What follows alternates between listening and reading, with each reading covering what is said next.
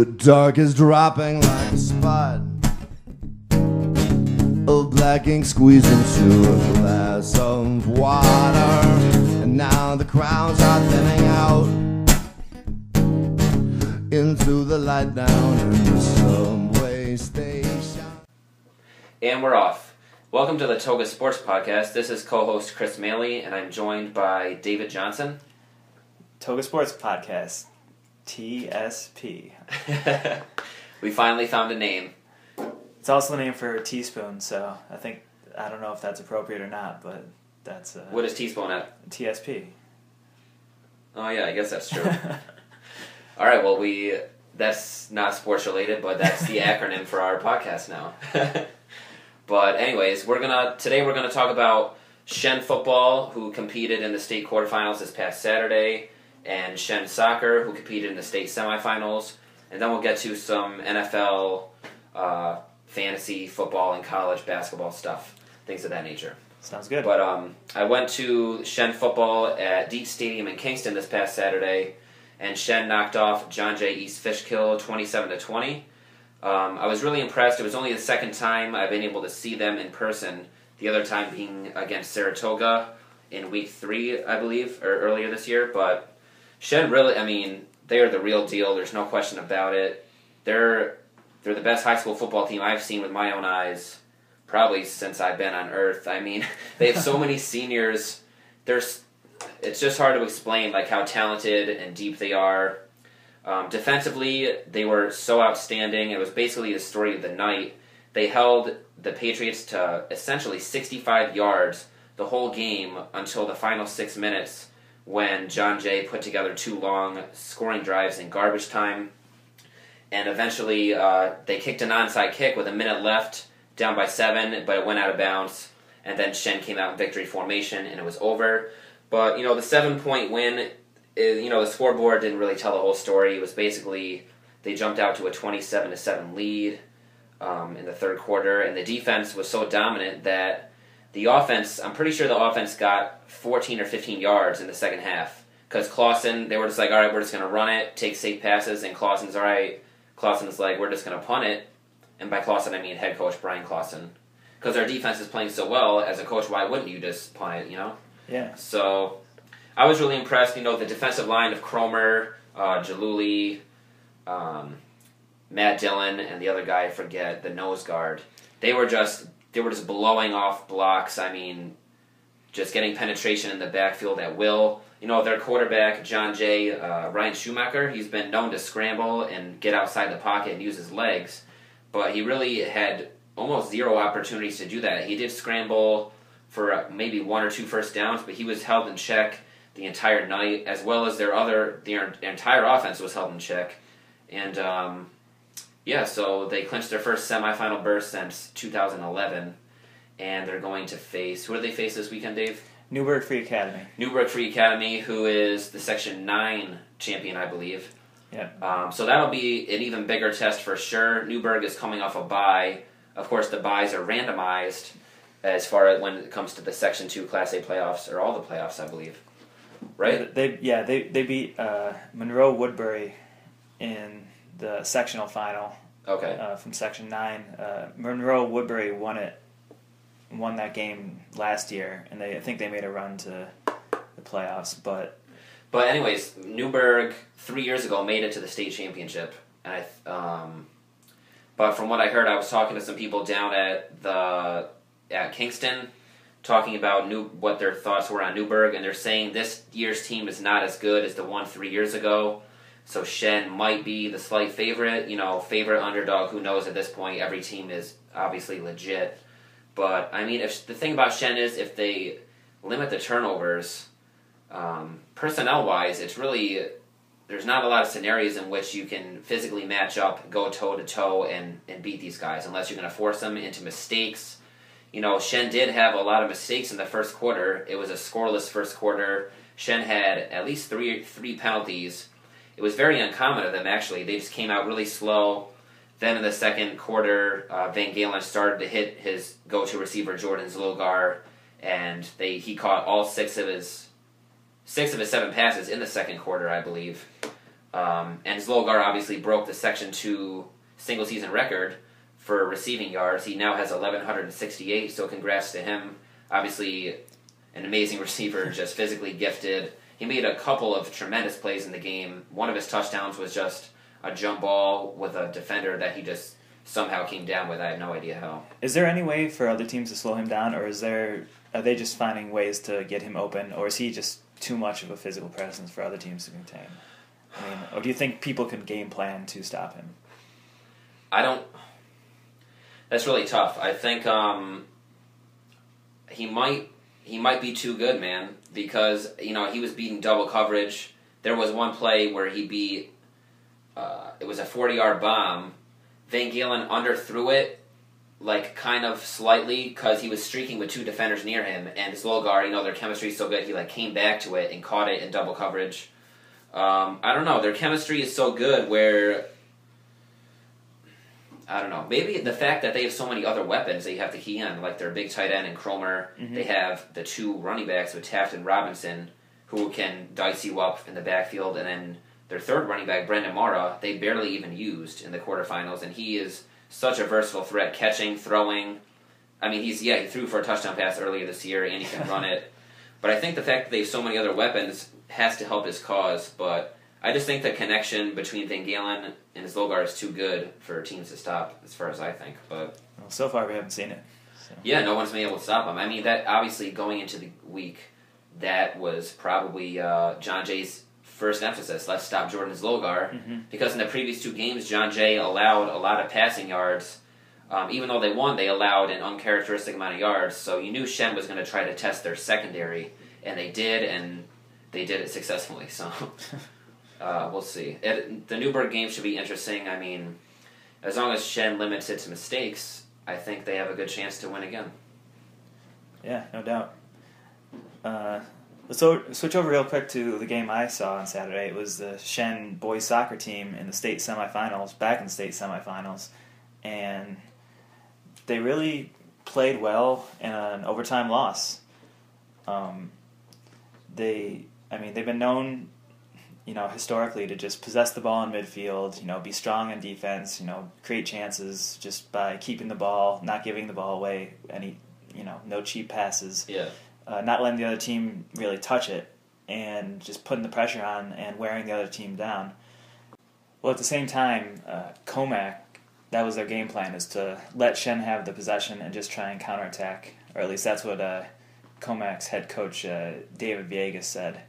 And really, they just held on, defended well. They were very organized in defense, and 80 minutes went by, no score for either team, so it went to overtime. During regulation, Shen passed the 400-minute mark of not... The last time they allowed a goal was in the regular season against Shaker in one of their 3 losses. So 400 straight minutes of goalless soccer, and eventually Comac did score in the first overtime period on it's kind of just a scrum in the box on a long throw-in. They've got a couple kids who can just chuck the ball in from the sidelines right into the middle of the goal box, and this one happened to bounce to the far post, and Anthony Izzo, who had just subbed on, was there to just tap it into an open goal really, and that's how the game went. It was a great season for Shen. They had huge contributions from all their seniors all over the pitch, even their juniors. Their goalkeeper, Jerry Lewandowski, he played great all game, made a nice save when they needed him to. And they had chances, they just, they couldn't score. Coach John Bain thought that, in past games they just wore teams down and they scored late in the game in the regional game the week before. Even the section final against Niskayuna, they scored late in the game in that one. So it looked like a repeat of one of those performances. They were never really in danger of giving up a goal, but they eventually did in overtime just because they couldn't get one themselves before that. Really nice performance by Tucker Marvin right in front of the defense. He was a beast. He had to try and contain Comac's best player, Justin Sellerballer. They moved him sort of all over the field to try and get Comac to get him more touches and open space. But it seemed like every time he went to make a play, Marvin was there to tackle him or shield him off the ball or just disrupt things. So, it was a good season for them.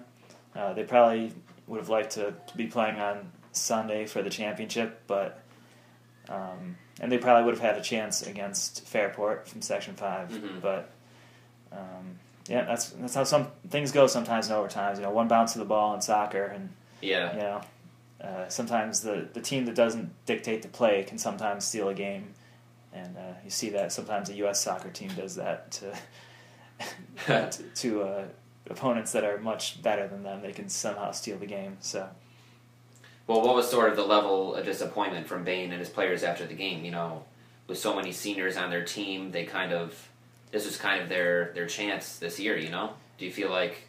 Yeah. Really, because the team hadn't won. This group of players hadn't won sectionals yet, so really they really needed to win sectionals to sort of validate. Because they were the best team, and so all the pressure on them was to win sectionals this year with this group, and they did do that. They beat an undefeated team in the regional round, and then so they had a really successful season, and it just a bad bounce of the ball. Yeah. That's sort of what it came down to. It wasn't that simple, obviously, but they probably had. There was no 100% clear-cut opportunity for them to score, but they did have a bunch of half chances where, a player steps on the ball instead of pushes it in front of them, or header across the box is just missed by someone on the far post trying to score. So, obviously they're disappointed because they lost, and they probably would have had a chance at the state title. If things had gone a little differently, but they got to be, proud of their performance. They played the same way they did all year, so you can't ask them to play different once it gets to state level. Yeah. So. No, once you get to states, every team is so good that. Yeah, and it's not to say the Comac was bad either. Their strategy was to let Shen have possession and to try and score on the counter. I saw your picture, by the way, of their team. Does Comac have more people than Shen do at their school? Because I don't know is that even possible. I doubt they have more people in the school, but the coach said they go about 20 deep. I don't think they went that deep. How many kids were physically there on their team? There was 33 players on the roster, and then 33? I think they had a couple ball boys line up with them too. So doesn't 33 seem unnecessary or no? I feel like I'd rather. Yeah, if I was a bench player, I'd rather just sit home and not go. I don't know. Isn't it sort of a slap in the face? Yeah, you're third string. I don't know. We could make a completely third team out of our team. That's how I don't know. Yeah, it was funny to look just at the opening player announcements just because they had so many players, but. He did use a lot of subs, and it was someone who had just got a rest and was just subbed into the game who scored the match winner. So maybe the coach. Coach I wonder how many are in their graduating class or in their total school as well. We'll have to find that out. We'll get back to you on that one. That's stat. All right, so we'll shift gears to professional sports now, and. The NFL occurred this Sunday, as it does every Sunday. And what were kind of your main thoughts from this past weekend, Dave, on the NFL? I know your Bills played last Thursday, so you didn't get to see the Bills. Yeah, I saw the Bills. Not on Sunday, you didn't. Not on Sunday. Yeah. Well, the memory of the Dolphins just running into the backfield and crushing Oregon every time. That will be in my mind for every day for the next week or so. But.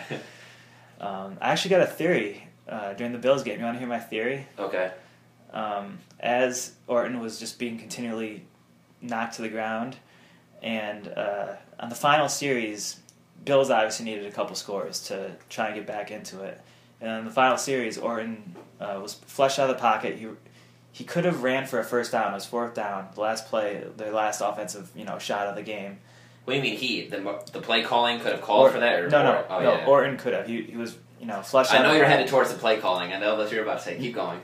But, so he could have ran for a first down, which ultimately, they had already lost at this point. But instead, he went for a long, 60-yard bomb to a covered receiver that maybe he could have, got pass interference or something like that. But he was going to his left and throwing with his right hand, so it was a pretty bad decision.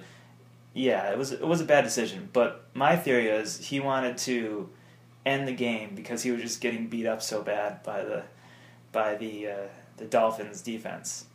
And that made me think of this theory where every quarterback has like a limit to how many times they get hit before they get shell-shocked. Mm-hmm. And Orton's, he's an okay quarterback. He's got like an okay shell-shock. Like maybe he's good for the first couple quarters, but like after they just keep passing and passing like they did at the end of the game, he just stopped making throws at some point because he was throwing too early, trying to anticipate too much. So I would say different quarterbacks have different like shell shock. Well, I agree. Well, where's Big Ben's? Big Ben's is probably the best in the league. He doesn't even care. You hit him and you fall off him. He doesn't have a shell shock. Like he's like a lineman. Like he doesn't notice if someone hits him and he gets knocked down. He just gets up again and.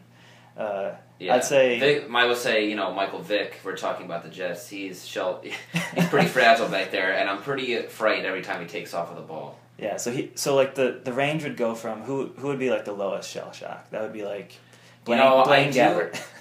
Well, I think Mark Sanchez is a tough dude, but he's been hit a lot of times in his career. Like I've seen him get shell shocked during Ravens games, a lot of physical defenses because the Jets have had years where they have bad offensive lines. But I think Sanchez is he has a pretty he can be shell shocked. All right, so him or maybe I don't know who else would be on the lower end of that. Dalton. Yeah, it seems like Dalton. I think he kind of gets what's the word? Frazzled whenever you get pressure on him and he starts to get hit. Yeah, that's true.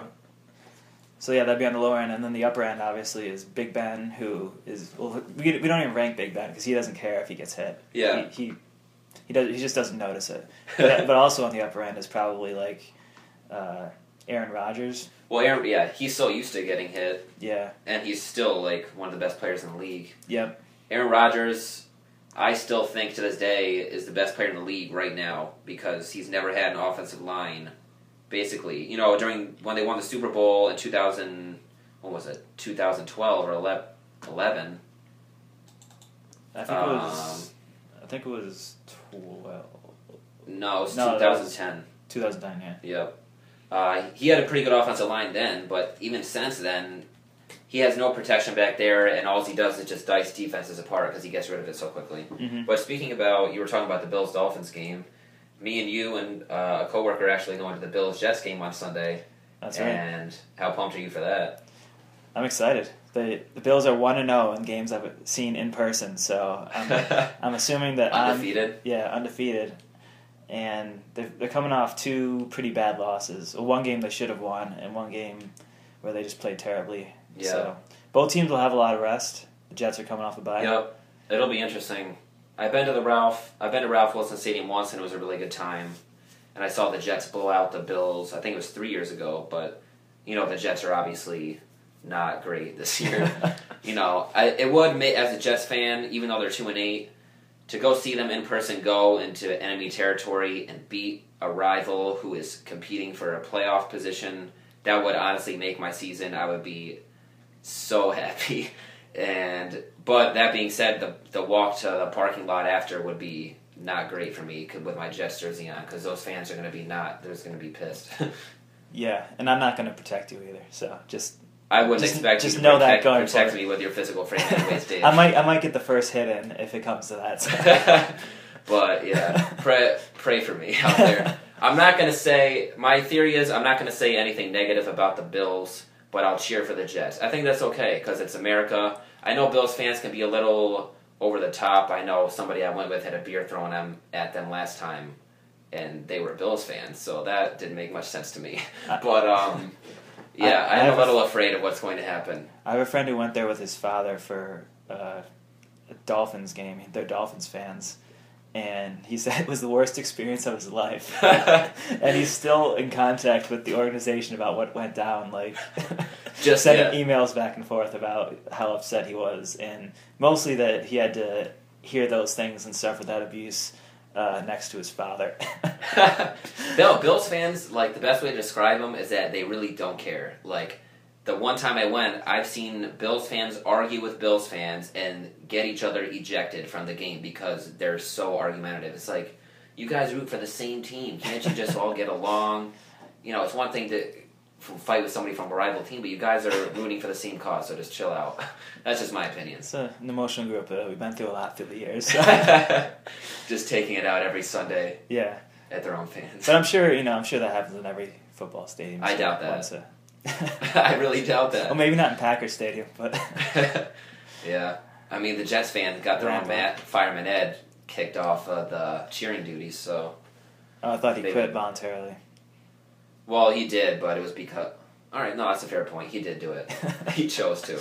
They didn't make him do it. But, what else do you want to talk about? College hoops. There was basically college hoops all day today. What is it called? The NCAA tip-off, where they have games starting at like 11 a.m. It's been great. I watched some of the Baylor South Carolina game. That was pretty good. Then I saw Manhattan play Massachusetts. Oh yeah, I saw overtime of that game. Yeah, that was a really good game. Both teams were pretty good. Nice play to force overtime there. Yeah. Although he was the only one who could receive the ball, and they somehow didn't cover him. Like every team, when they have point something left, they run the same play of the guy who comes around two screens and runs straight at the basket. I guess other teams just don't realize that guy's going to get the ball, or... I'm not really sure. He dunked it. Anyway. But, well, the big game... It's back, though. That's a good thing. It's back. Yeah. The two big games tonight, they got Kansas, Kentucky is at 9, and then Duke plays Michigan State at 7, which I'm pretty pumped for because I'm a big Duke fan, which might surprise you because I'm also a Mets and a Jets and a Pacers fan, but... Anyways. All right, well, give us your case on why Duke is going to make the Final Four. The Final Four? Yeah. Do you have that built yet? Yeah, they don't have a lot of weaknesses. They have depth at every position. The one thing holding them back, I think, is youth and inexperience. They're going to be relying on a lot of freshmen, although they have the best recruiting class in the nation, if I'm not mistaken, but... youth and inexperience could plague them in the tournament if I'm playing devil's advocate. But if you want to talk about how good they are, preseason All-American Player of the Year, Jahlil Okafor, the center, top 1 recruit coming out of, I think, Illinois, Chicago, but he's a beast, just a problem in the post, and I'm looking forward to see him play. They have a 6'6" swingman called Justice Winslow, who is extremely athletic, good defensively, can do everything really. Their point guard, Tyus Jones, who committed to Duke. It was a joint commitment with him and Jahlil Okafor. He's amazing. I saw him a little in the first 2 blowout wins, which they won by like 69 and then won the other one by like 50. He's just really a floor leader, just a general point, really pass first, but he can score if you need it, and he's really good in transition. This whole team is exciting to watch in transition because they can all pull up from 3. They're all athletic enough to get to the rim and dunk it, and They all seem to have a high basketball IQ. I'm really interested to see how they do tonight against a tough test in Michigan State. But I really like Duke's. On paper, they have the depth. I think they have the height with Marshall Plumlee, 7-footer, backing up Okafor. I also think their sophomore, Emil Jefferson, who is their starting power forward, he really stepped it up in the tournament last year. I believe he's a junior this year, but I think he's going to have an even bigger year this year. I believe he shot 66% last year, which is pretty amazing, and he averaged 8 and 8, which was solid for considering how many minutes he played. So I think Duke is going to be a tough team to beat this year in the nation. So Jefferson stepped up in the tournament when they got upset? Oh, I meant during the regular season. Don't remind me. Okay. He stepped up. I was thinking we had a deep tournament run, because Duke usually does. No, that wasn't the case. He stepped up. Maybe I was talking about the ACC tournament. That's what I was going to ask, which tournament. Yeah, not the NCAA tournament because they lost in the first round to Mercer. But I'm hoping they don't get bounced out in the first round this year. I don't think they will because last year's team really wasn't that good, honestly, outside of Jabari Parker and Rodney Hood. Do you think Tyus Jones and Okafor are going to go as like a dual package to some NBA team? Like, do you think they just like refuse to play without each other on the court? Are they going to like sub off at the same time, sub on at the same time? For the NBA, no. I think was that like sarcasm? They're not going to. Yeah, they're not going to try to join the same NBA team because obviously they don't have as much control over that. But Yeah, I mean, they wanted to play for Coach K at Duke together, and they're one of the most potent combos in the entire nation. Not even just talking about freshman combos, if you're talking about dynamic duos. They seem to be one of the best point blank in the nation, so that'll be exciting.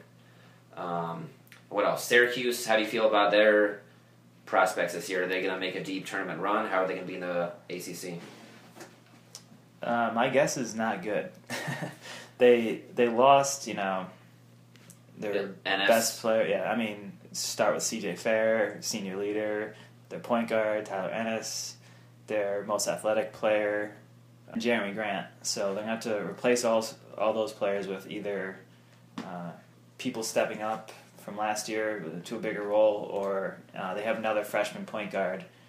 Tyler Ennis, I thought he was, he played well above his years as a freshman last year, so I don't expect another freshman to come in and do as much as he did, especially at the end of games. So they'll play Cal on Thursday, so that'll be their first actual game after these two sort of, warm-up games. That count as regular season. I'll have a better opinion after that, but honestly, I don't expect them to be nearly as good as they were last year. Even though they had a disappointing tournament finish, I thought they were a pretty good team. Yeah. I mean, they were a great team. They were ranked number 1 for so long. Just because they lost in the tournament in the second round doesn't mean they were a great team all season. That's how the tournament goes. Yeah. But yeah, I think they're going to stink, and I'm looking forward to it.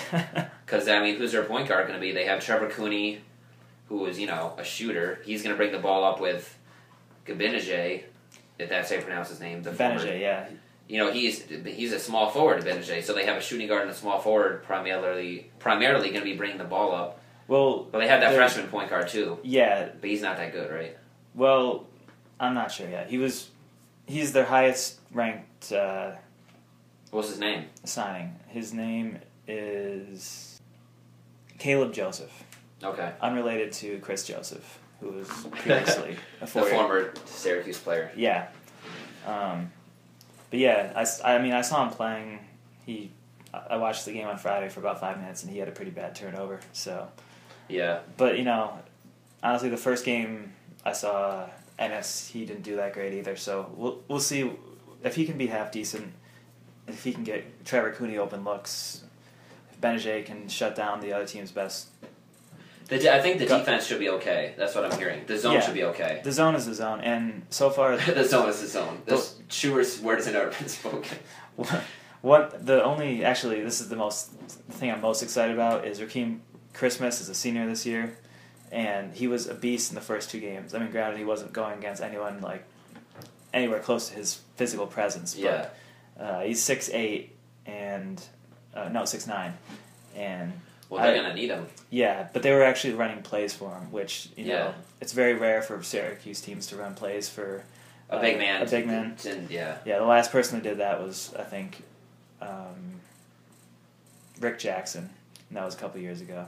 Yeah, so. Well, it's rare these days. It's rare that you have a back to the basket player in college basketball. That's like a true post player that has their skills really polished. That's what's going to make Jahlil Okafor so special from Duke, because he's already so polished in the post and he's already NBA ready. And Jabari Parker had a little bit of that last year, even though he's undersized. He had a really good. He was a good back to the basket player, honestly. Yeah, they ran plays for him. Yeah, but very much so. Do you want to get to possibly your favorite NBA player that's currently not injured? Yeah, sure. Lance Stephenson. Yeah, you sent me a text just saying Lance Stephenson, and then what he did. Do you want to describe what he did to everyone who didn't see it? Well, apparently, I forget who they were playing, but it happened on Saturday night. They were playing the Warriors. Lance Stephenson flopped, and he tried. You know how he's so famous for flopping on the court and all his on-court antics. Last year, he blew in the ear of LeBron James. He was listening in on Miami's huddle. He's just kind of a goofball on the court. He's young and immature, but I still like the guy because he's really competitive and he just tries to do anything at all. His basically mentality, like if you were to ask him about his antics, he'd be like, "I just try to do whatever I can to help my team win." And he literally thinks he's trying to help his team win by doing this stuff, which is obviously debatable. But Well, I think he's funny. Flop isn't describing exactly what happened. Good Okay, enough, so he slapped himself in the face. Yeah, that's what I want to get to. Literally, like, Harrison Barnes was, like, setting a screen on him. Lance slaps himself in the face, and the ref calls a foul on Harrison Barnes. And it worked. Lance got granted the foul call, and it just blew up on Twitter for obvious reasons, because it's just Lance being Lance. That should just be a hashtag in itself. But, yeah, so... I mean, you can't argue... When does it stop with this guy? I mean, he's just... do you think he's going to get fined? I mean, I feel like he should get fined for something like that. I mean, the NBA doesn't want people to start doing this, but honestly, who else would do this? Like, I can't think of it. JaVale McGee is a name, maybe. Yeah. I mean, that dude has tried to shoot at his own basket before, I'm pretty sure. But, yeah, it was... I do miss him on the court for his talent and everything that he brought to the Pacers, as well as his... comedy routines. The funny thing is he's never really been reprimanded for off the court issues in his short NBA career. It's just mostly on the court stuff. So I give him credit for that, at least. It's not like he's getting into drugs or beating people in elevators or things like that. Right. Yeah. He seems to be just maybe a gamer on the court, where he just tries to get any advantage he can. And he did have a nice game-winning 3-pointer the other night too. Yeah. Well. That was a bank shot, wasn't it? Which one are you talking about? He had a game winner earlier in the year that was a bank. No, it wasn't a bank. It was just a 3. Jeez, so he had another one? Yeah. He can be... Well, he's not afraid to take the big shot, that's for sure. Yeah. He's fearless. He expects that he's going to be on. I mean, he talked trash to LeBron all last playoff series, who's the best player on the planet. So right. Obviously, he has no fear. And it worked against him completely. LeBron just went off. But he clearly didn't learn his lesson. All right. But yeah. Well... That's all we got to talk about this week. Next week we can talk about Shen football, how they did this past weekend in the state semifinals. We can also talk about maybe we'll get into All-Star. All-Stars, or maybe even some basketball talk for high school basketball. That season's right around the corner. The games are starting after Thanksgiving. So yeah, that would be fun too. Well, thanks for listening, and we'll see you next week. Talk to you later. Crowds are thinning out into the light down in the subway stations. Here this train speeds underground, but this train speeds under the river. Then I will drift back to the slope, someplace unlit, distant to the incline, where I will sleep off all the